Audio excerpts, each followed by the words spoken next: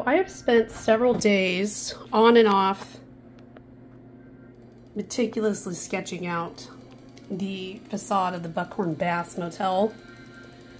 And right now, I mean, this is kind of in a state of disrepair, and so there's a lot of interesting like textures and the paint's peeling and all this. So there's quite a lot to capture here. But right now I'm just trying to kind of get the outline so I can start doing the pen drawing. And it's just taking forever. There's just so many details. Like, I still have to do this whole pillar and look at all those bricks. And I mean, I could just kind of draw something in there that kind of looks close, but part of what's cool about it is the brickwork. The brickwork is fascinating. Like, it really does look like this. Like, it's amazing. Totally weird. And the lettering took me a really long time because there's like a different font for every single thing in here. And it's actually like a neon sign, so when I draw it in with pen, I'll put the neon tubing in there too. Those are palm trees. So, yeah, this is supposed to be like a quick thing, which, you know, that's always a joke, right? Of course it's not quick. And my plan is to go in with pen and do all of the shading and lines and whatnot. And then I think what I'll do is use some watercolor pencils, because this is mixed media paper. I'll use some watercolor pencils to kind of bring in some of the colors on the sign work, because there's some cool like turquoise and that kind of a thing in there. And the buck itself is pretty entertaining too.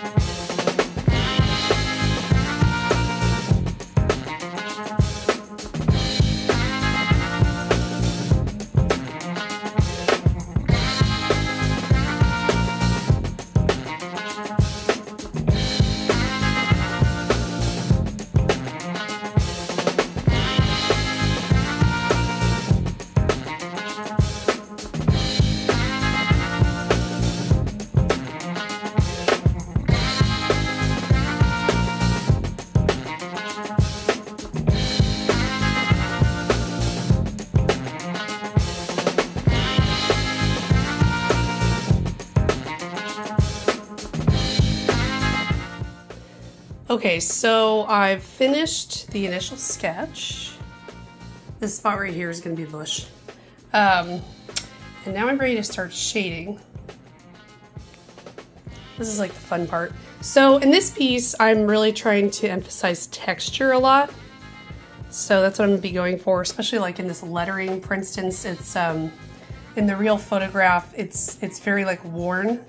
A lot of the paint is peeling off, and you notice some of the neon signage is starting to fall apart. So I'm gonna try and show that a lot. And I'm not done with these palm trees either. I was just kind of marking where they are. And there is a cloudy sky, and I haven't really decided how I'm going to do that yet.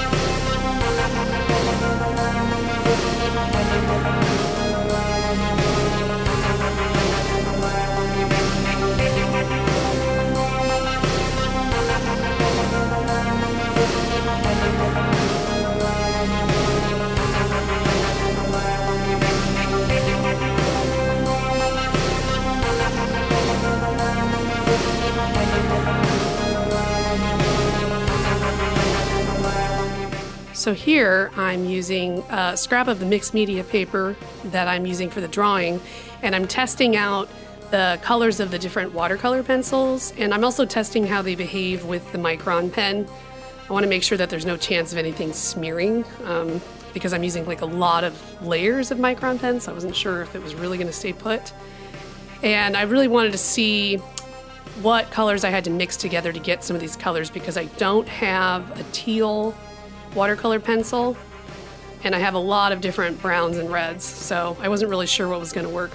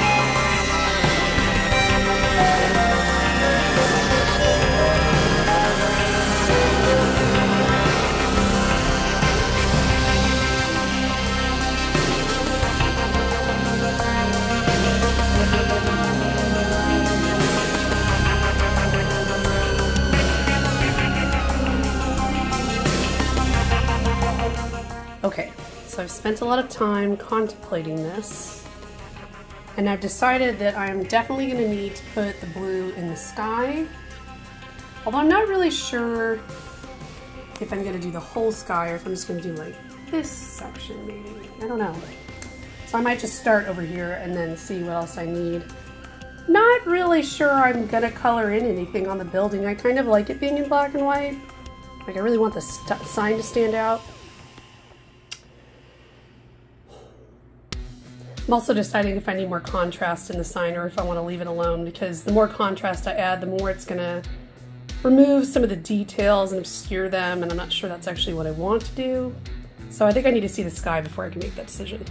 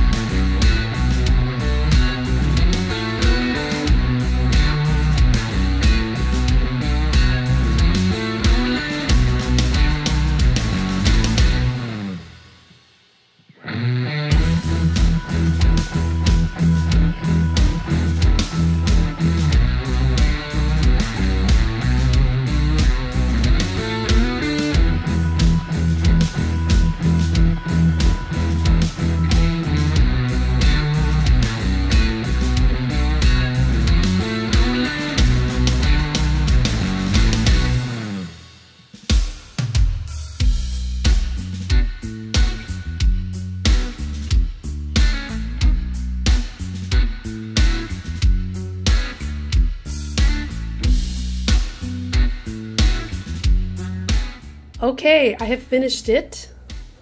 I really like how this turned out. I ended up adding a lot more color than I thought I would. It's still not like full color, but a lot of the colors are there. I think it's really neat, actually. So I'm gonna wait for this to dry a bit, and then I'll remove the tape and staples and do a final shot.